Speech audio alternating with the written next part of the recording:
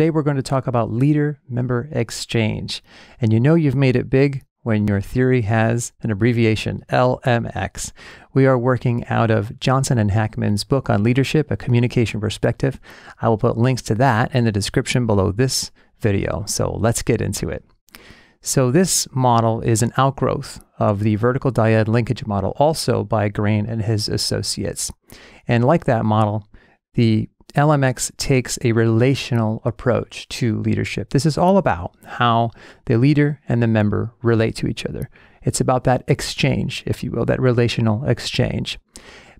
Unlike vertical dyad linkage model, this model moves beyond the idea of in-groups and out-groups, which is either you're in or you're out. And this focuses more on the quality of relationship between individual leader and the specific follower. So that's the leader-member part of the title.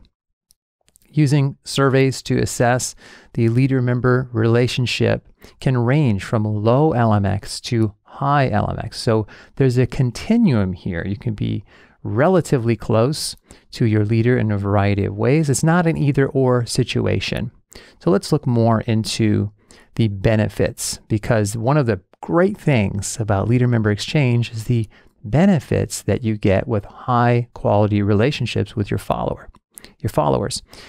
There is a clear link between the individual and the leaders, and the benefits for high-quality relationships with those followers are numerous. So first of all, more productivity, both on quality and quantity for the follower. The followers are more satisfied, less likely to quit. They have better mental health. They're more satisfied with the supervisor, more committed to the organization, more likely to go beyond their duties to help out. They're more successful in their careers overall. They're more likely to provide honest feedback when necessary.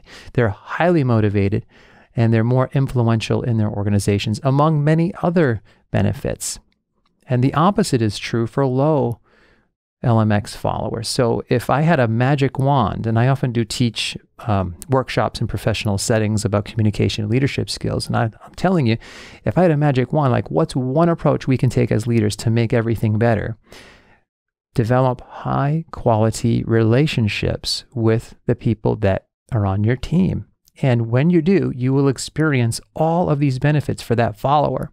And then they in turn will make the team stronger overall. So early on, the researchers changed their opinions early on. Remember, this came out of the vertical dyad linkage model. And initially, researchers believed that leaders could only have a few good relationships with their followers. But then they changed their mind and they said, you know, they really should make every effort to build high quality relationships with all of their followers. They saw this really as the leader's duty because of the incredible benefits that came along with high quality relationships. So if they're the leader, the supervisor working in an organization, it's part of their job to maximize performance. So they have to make that effort. Now, high quality relationships are not assured by the leader's effort, but leaders must, quote, make the offer, as Johnson and Hackman explain. So you can't make the follower also have a good relationship with you, but the leader has to do their part. They have to attempt to develop a high quality relationship over time. And relationships have phases according to the research. And they start just like any other relationship. First phase is a stranger. So when the leader and the follower meet, they're basically strangers who merely occupy whatever roles they were hired to do in the first place. They have a leader-member dynamic there according to their job descriptions. And the next phase over time is acquaintanceship, just like you develop in your own personal life with other people.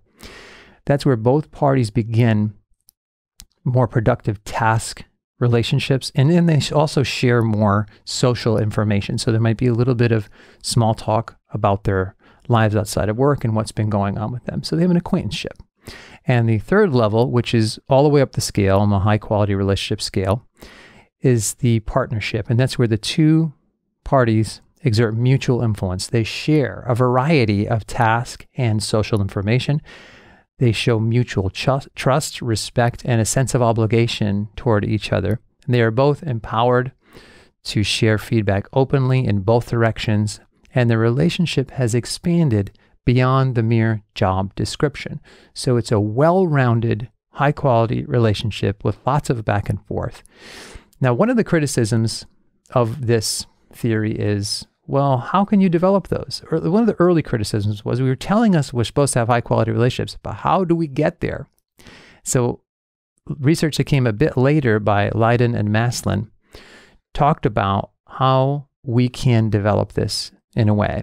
They said that, well, when we ask over time, all of these leaders and members, they say that the high quality relationships that they have and experience and enjoy have three common qualities: liking, loyalty, and professional respect. So if you want to develop high quality relationships with the people on your team, here are the three ways that you can do it. The first one is to show liking and affect. Affect is just that positive expression. When you see someone, you light up a little bit. So these are the kinds of relationships where people like each other, the kinds of people you might describe as, oh, I have this friend at work. And even if you don't hang out outside of work, when you get to work, you enjoy being around this person, you like them, they like you, and it's a positive connection in that way. So that's the first quality of high quality relationships. The second quality is loyalty. The leader and the member must feel a sense of loyalty and obligation to each other, a sense that they have your back. They're going to look out for you. They're going to advocate for you, possibly defend you from criticism if it comes up publicly. So there's a sense that, okay, I'm looking out for you, you're looking out for me, and maybe if I hear about an opportunity or something that connects you, I'll make sure I bring it your way. They're looking out for each other. And the third is professional respect. So when we get to know people over time, maybe you learn that, oh, they're a really high-level soccer player outside of work. It could be something from their personal life that you respect, or something on their resume, like they've won some awards, some achievements. They used to work at a really high-status place. And you have noticed that the way they handle themselves in and around your workplace is impressive. You may admire their character. There's a professional respect that you show. And you may even tell them that directly and express that through communication.